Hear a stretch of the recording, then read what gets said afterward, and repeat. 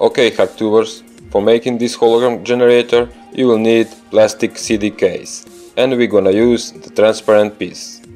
You can download free template at description below. And be careful when you cut the pieces with razor blade, not to make scratches like I made.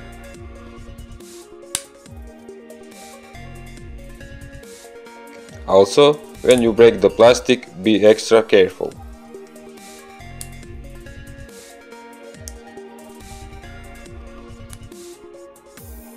You will need to make 4 identical pyramid pieces, and with sandpaper smooth the edges.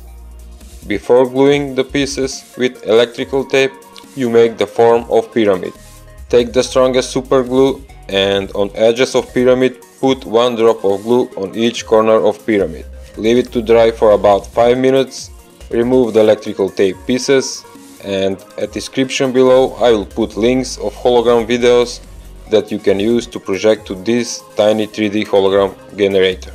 When I built this for the first time, I don't expect something cool, but when I found some awesome 3D videos, my opinion for this projector has changed. I love this tiny projector, and I guess that you hacktubers will be surprised.